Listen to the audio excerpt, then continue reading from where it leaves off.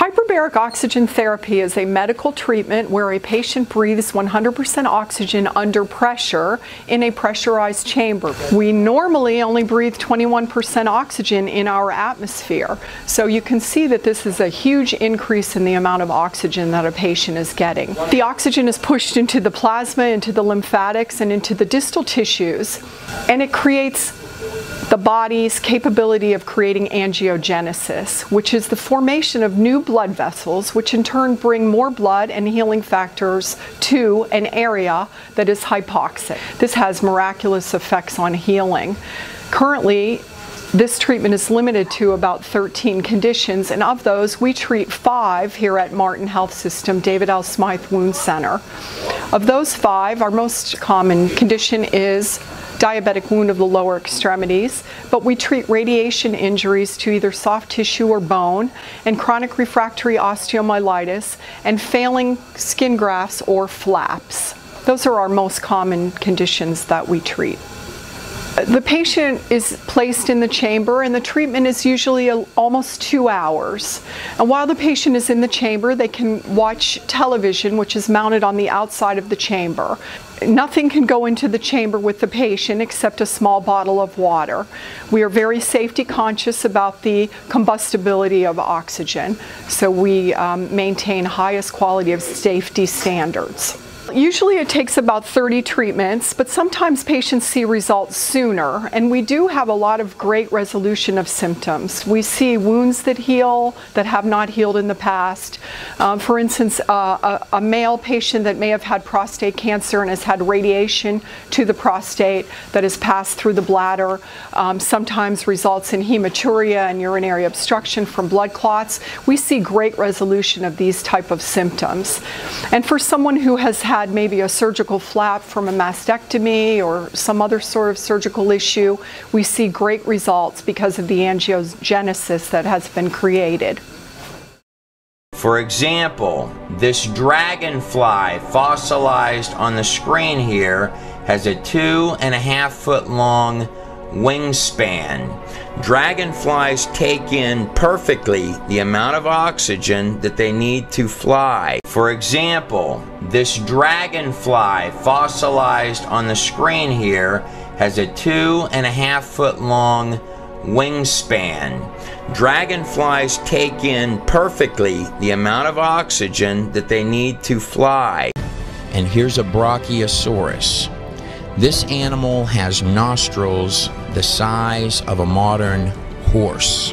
What that means is that it couldn't even breathe today.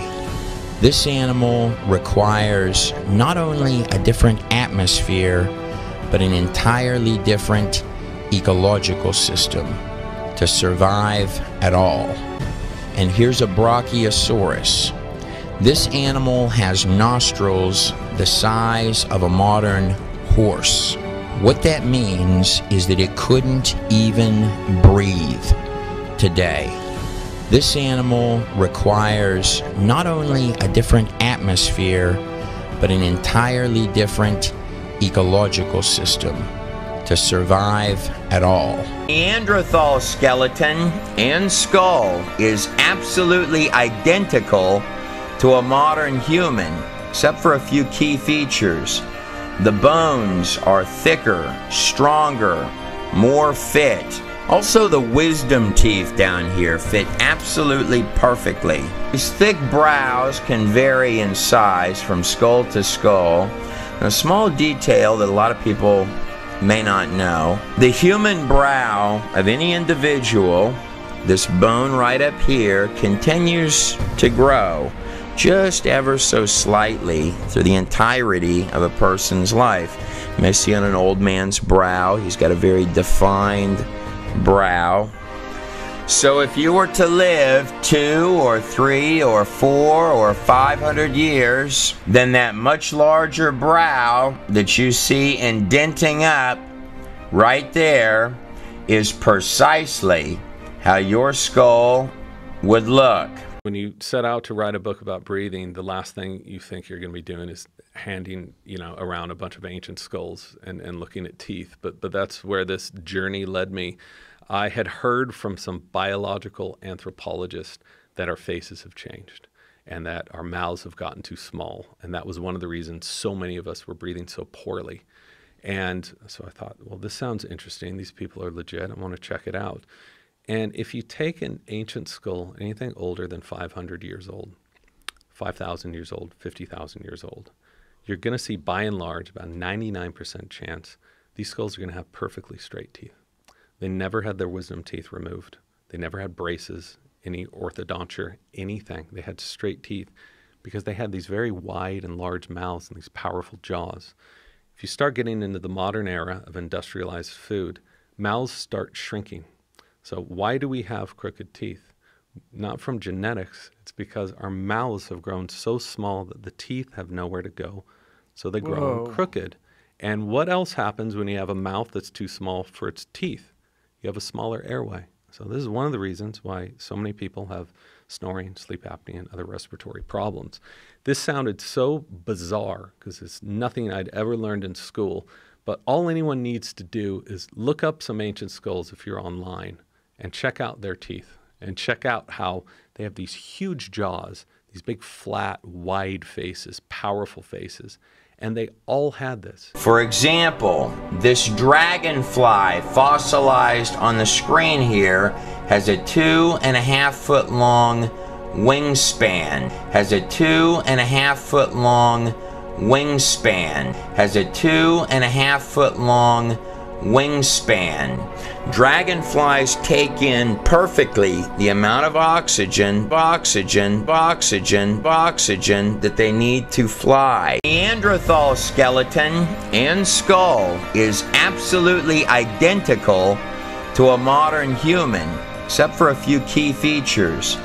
The bones are thicker, stronger, more fit. Also, the wisdom teeth down here fit absolutely perfectly. These thick brows can vary in size from skull to skull.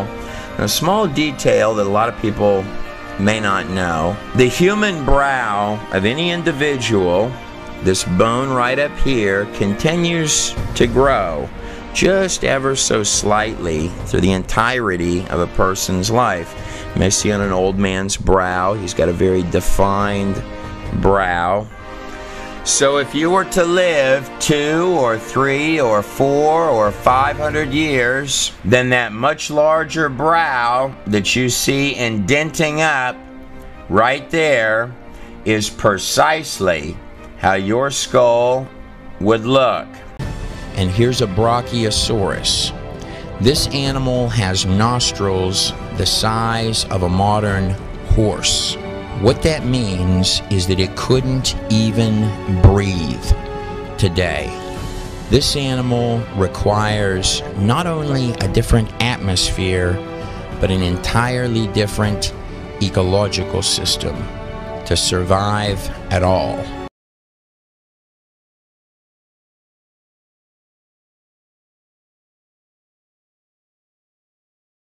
For example, this dragonfly fossilized on the screen here has a 2.5 foot long wingspan. Dragonflies take in perfectly the amount of oxygen that they need to fly. Hyperbaric oxygen therapy is a medical treatment where a patient breathes 100% oxygen under pressure in a pressurized chamber. We normally only breathe 21% oxygen in our atmosphere. We normally only breathe 21% oxygen in our atmosphere. We normally only breathe 21% oxygen in our atmosphere. We normally only breathe 21% oxygen in our atmosphere.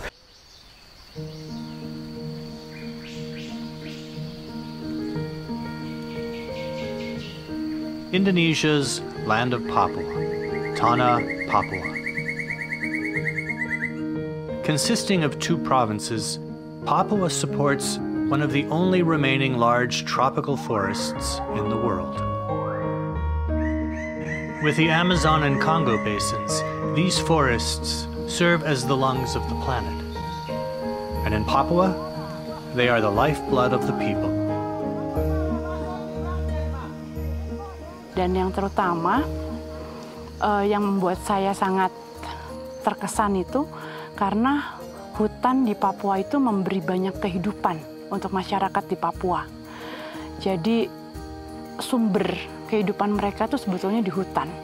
With the Amazon and Congo basins, these forests serve as the lungs of the planet. With the Amazon and Congo basins, these forests serve as the lungs of the planet. With the Amazon and Congo basins, these forests serve as the lungs of the planet. We normally only breathe 21% oxygen in our atmosphere. We normally only breathe 21% oxygen in our atmosphere. We normally only breathe 21% oxygen in our atmosphere.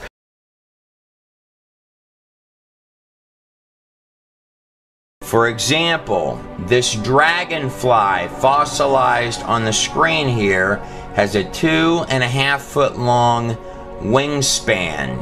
Dragonflies take in perfectly the amount of oxygen that they need to fly. For example, this dragonfly fossilized on the screen here has a 2.5 foot long wingspan. Dragonflies take in perfectly the amount of oxygen that they need to fly.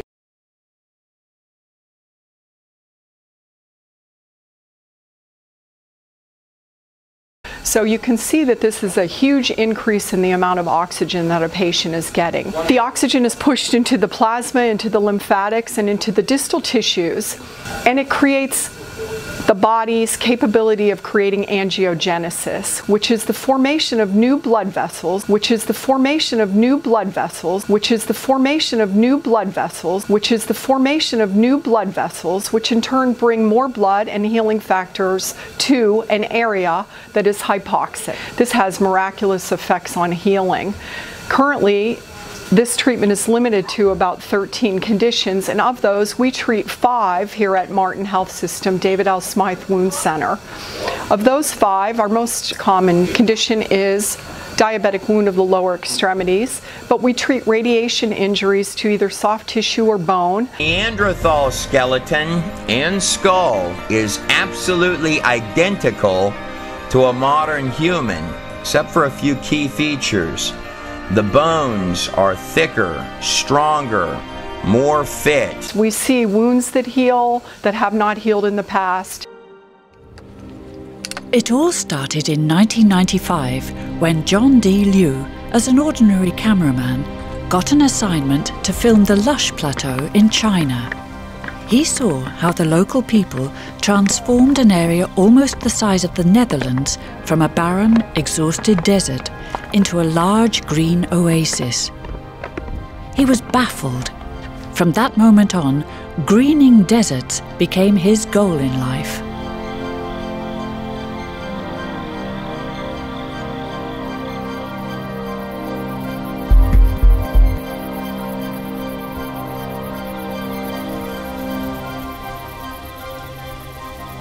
Neanderthal skeleton and skull is absolutely identical to a modern human, except for a few key features.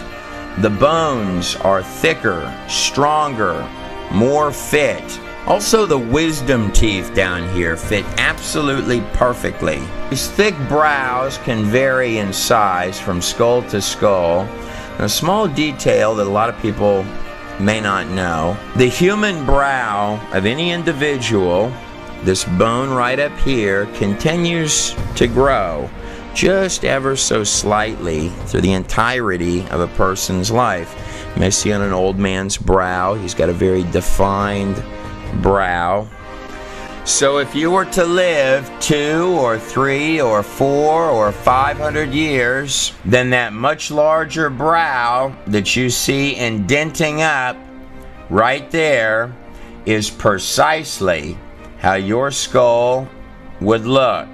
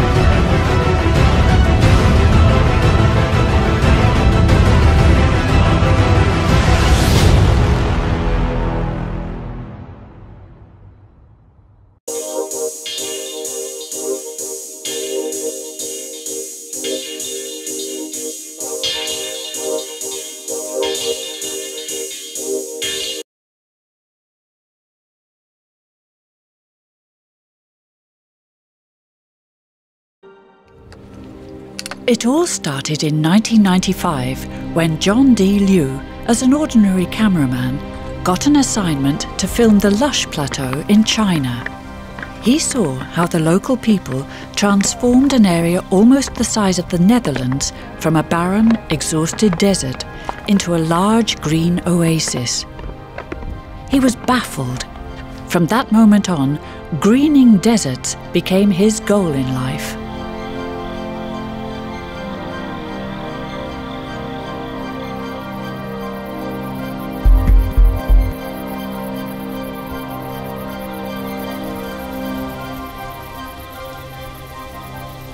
So if you were to live 2 or 3 or 4 or 500 years, then that much larger brow that you see indenting up right there is precisely how your skull would look.